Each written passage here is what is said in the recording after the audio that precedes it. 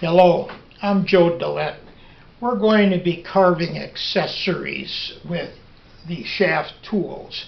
Accessories that go on cabinets or furniture. Things like an applique. I've got some appliques I need to do.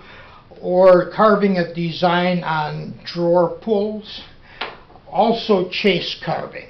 Chase carving is just taking the V-tool, doing a very simple design. So these projects can be done either with the 7-piece set from Schaaf Tools or their 12-piece set. Chase carving is typically done with a V-tool.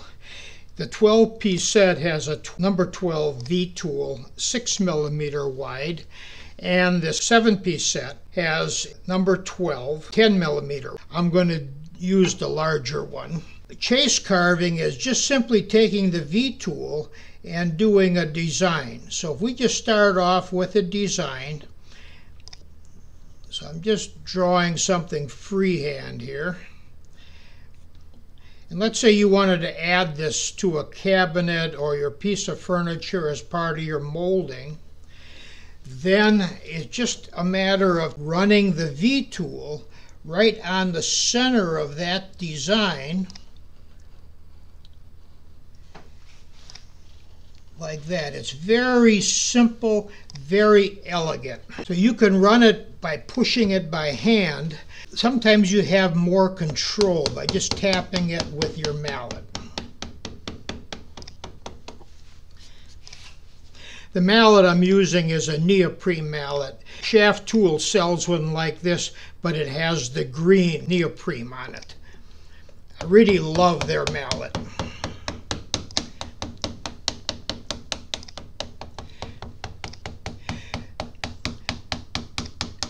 I'm not paying attention to any particular grain because no matter which way I go, if I'm coming up this way, I'm doing the smooth cut on this side and the rough cut on this side.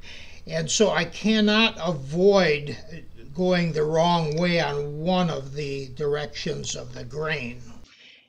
And that's all there is to a chase carving. Just using the V-tool. So it's very quick. You just come around like this. Now you can spin it.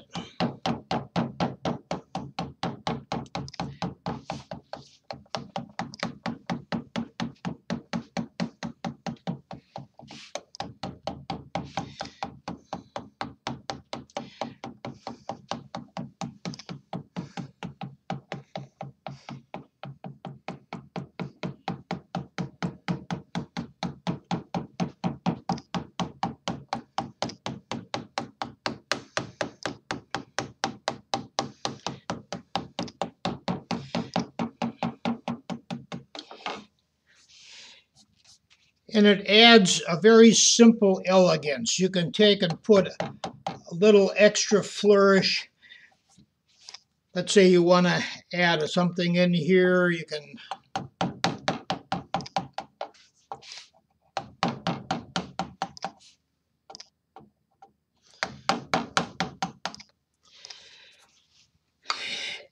just that little simple touch will really set your furniture or your cabinets off with a very unique, personalized design. So here are some examples of something you can quickly do as a gift for someone. Also making pictures, very simple designs.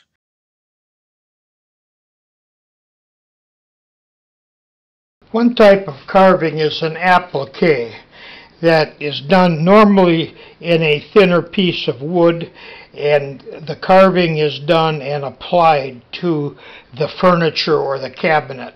The first thing we can do, if you don't need a scroll saw, you can take a coping saw and saw out the design.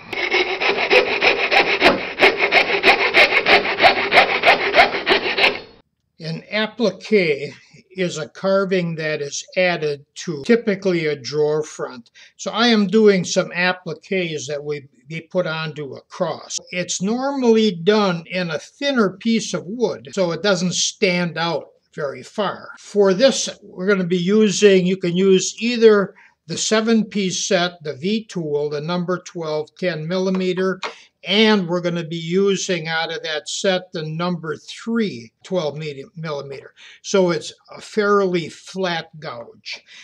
With the 12-piece set, the V tool is a number 12, 6 millimeter, and for the flatter chisel, we're going to be using the number 5, 20 millimeter. So one of the things to explain is the curve of this chisel. These two chisels, this one being a number 3, and it's narrower at only a 12 millimeter. It's about half the width of this 20 millimeter. That is a number 5 sweep.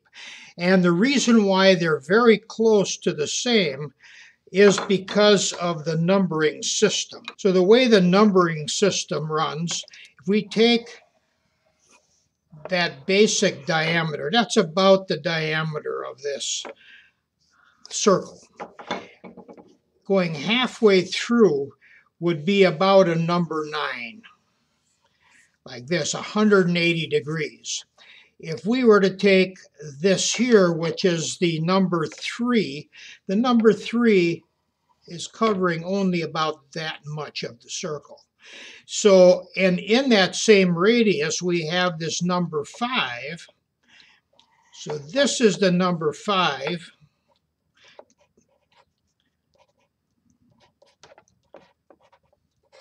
Which is maybe 45 degrees of the circle, and the number 3 is only maybe 30 degrees of the circle. But it's on the same radius. So what makes the number is how much of the circle that it covers. Where this is a number 9, so if you get a number 9 that is this wide, then you will be getting about the same radius. So on these, we're going to be using basically the corners, about half the tool in that little flat area here. I'm going to take the V tool and make the stop cuts. So to go in the right direction is coming down this way. Here's the grain is going this way. And I orientated the grain because this is the weakest part. The weakest part is the beak of this here dove. And I want the grain to run the long way. If I had the grain running the short way, that beak would break off. So that's why I orientated the grain like this. So we're making a cut that's coming down this way. So if I was to go up, that would be the wrong direction. So I'm going to go about halfway into the wood.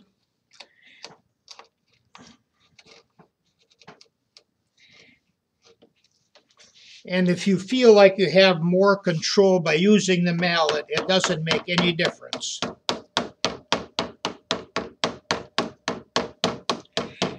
Now before I come down into here, I want to do a stop cut. So I'll just pound that in and stop that chip from going any further. Then I'll take this number 5 from the 12-piece set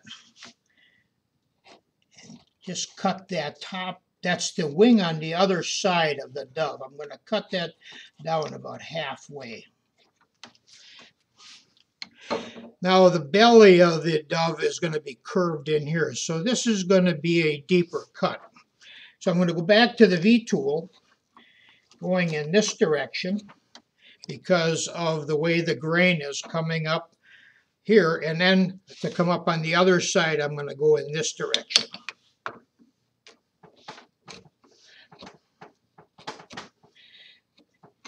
And while I'm cutting that, I'm going to cut these feathers in the wing. Start getting the shape. And the feather underneath is down a little bit deeper, where the one above it is tucked over the top. So I'm laying the V tool to where this wing here up against the line is vertical. And that makes it look like that feather on the bottom is tucked under the one on top. This number 5. And I'm going to scoop the inside of this wing. So the body of this bird is kind of, this wing is coming down like this. There's a hollow area in here. I didn't draw the hollow area, but I'm just going to cut it in because I don't want any flat spots on this. I want it to look like it's carved all the way around. So I'm going to get rid of all the flat areas. So I'm digging this down. Now you can use the number 3 gouge the same way. It fits that same curve. Round this belly up a little bit and come down and cut that beak a little bit, coming down like this. And then I'm going to roll the top of the head off. You can turn the gouge upside down, come down like this, using either the number 5, 12 millimeter, or the number 3. This is a cloud that it's riding on here. So we're just going to round that off. And I'm going to make a little bit of a dent in the cloud right here. For the lines, the puffs in the cloud, I'm going to take the V tool and I'm going to come up, and this was kind of straight, and I'm going to just hook this around. I'm just pushing it in, and if it's I'm having a little difficult time cutting it, I rock it from side to side. Now the reason why I'm not coming down is because I could blow that bottom out.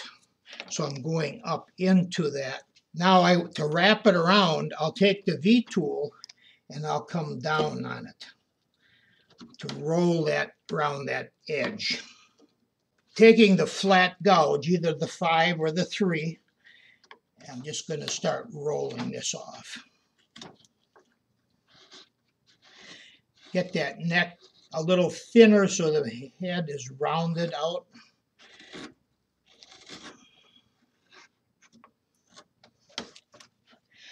That eyeball, take that V tool, and you can even take the larger V tool. This is the 10 millimeter. And I'm just going to go right around that eye. Just get it to stand out there. Get these edges rolled down.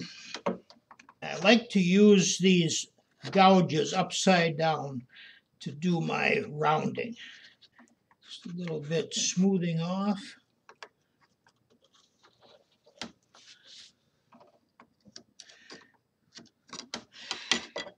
Now the appliques are normally glued on. Sometimes in an inconspicuous spot, I will drill very small holes to put a little brad in there to hold it. In doing drawer pulls, I just went and buy the commercial wooden drawer pulls and then just draw the design on there. Now this one here, I'm just going to do a corn on the cob.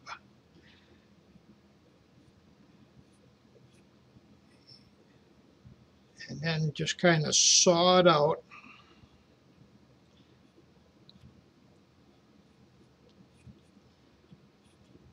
And this will be the corn like that. I have a machinist vise for the holding, and I've lined the metal jaws with wood, just screwed the wood inserts in, and that protects the underside of the drawer pull. It's sawed out and ready to carve, so I have it mounted in the vise. The tools we're going to use is the number 12 V tool from either set, the 7-piece or the 12-piece. This number 3 12 millimeter, that's from the 7-piece set, or you could also use a number 5 20 millimeter because the curves are about the same. The first thing I do is I've orientated the grain in this direction, and I am going to take the V tool and make the stop cuts. Because the corn is rounded, my stop cut is shallow here, and I'm going deep around the side. I'm going to take this number 5 and just start rounding the corn off.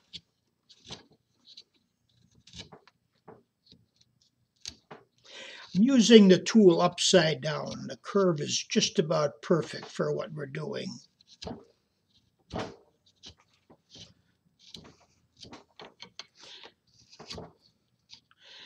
Now I need to increase the depth of my stop cut where it's dropping off the edge here.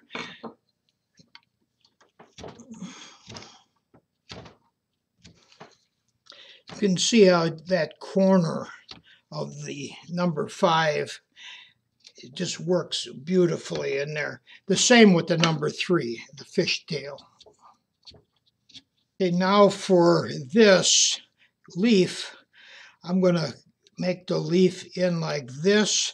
And this leaf here, I'm going to probably show more the underside of the leaf. I'm going to show more the top of the leaf here and the underside here. And how I'm going to do that is take the V-tool and make the stop cut coming down deeper and sloped under so I can see the underside of that leaf. The difference with this side is the stop cut is going to come starting here right at the edge, and the top of the leaf is going to go deeper. Where the top of the leaf is out towards the top, this one is going to slope in.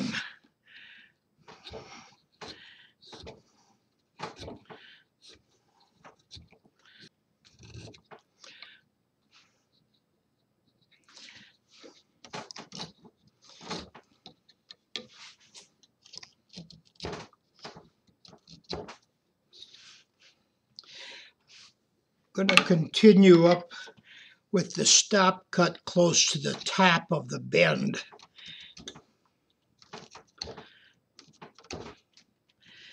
And that's so I can get more of the underside of the leaf.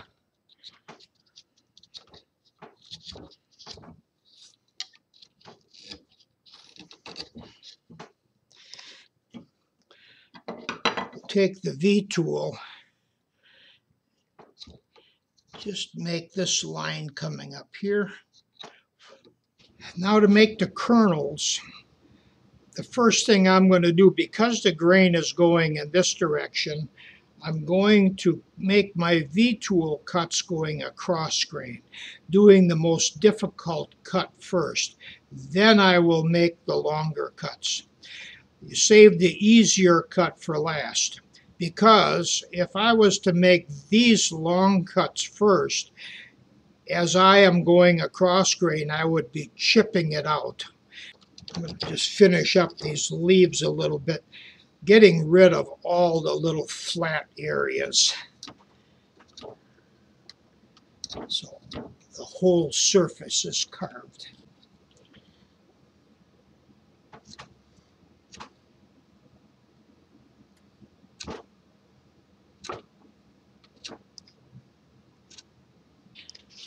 Then putting in the kernels going in this direction.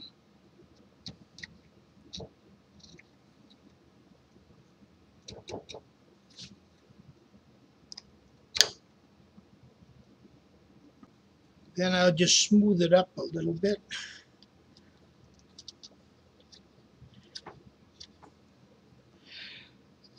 I'm going to use colored pencil for the painting on it.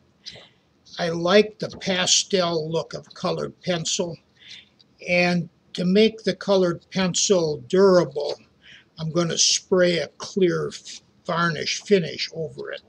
I really like using colored pencils to do my painting when I want a pastel effect. I like the Blick Studios because this is not a watercolor pencil. This is just a regular wax pencil. It is fade resistant, and that's very important because I don't want these to fade. So when I put this on and then I let it dry, I put it on and I blend it with the water, and then I will spray it with varnish finish on it. So it's high pigmentation, but it still gives you a real nice pastel color. So the two pencils I'm going to be starting with is going to be the yellow and the green. I have just clear water here, and to do my blending I'm using an oil paint brush. This is an old brush for oil paint, and I got it cut on a skew, a little bit on an angle, and I use this to go in there and do the scrubbing. Take the yellow pencil and just, you see it doesn't get it all over. It needs to be blended. I'm doing the sides and everything. Just laying down some of the yellow. I wet my brush and now I will scrub it in there. It evens it out very nicely. The same with the green. And maybe I'll take just a little lighter green to do maybe some areas here. Let's do the darker under the leaf and a little bit lighter. So I'm going to, right where I went with the darker one, I'll also do the lighter one. And where it just peeled away from the corn, I'll use the darker one. Wrap it around the side a little bit. Then I take the paintbrush and I just start blending it.